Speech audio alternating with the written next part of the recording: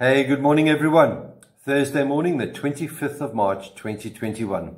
This morning's devotional is a reading from John chapter 13, reading verse 34, which reads, "A new command I give you, love one another.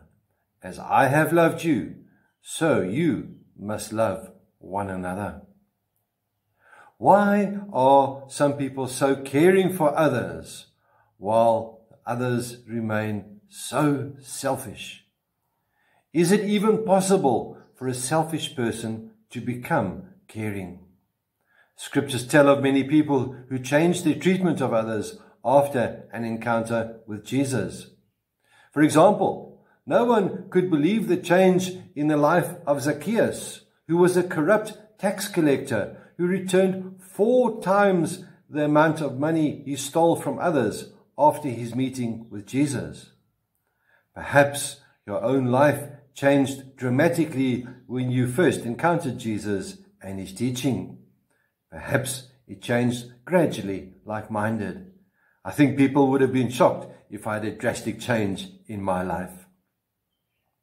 You may also know people who profess to know Jesus but remain selfish and uncaring. Perhaps they are in the process of surrendering to the Holy Spirit. Only time will tell. Compassion for others is not something that we wake up with and decide today is the day.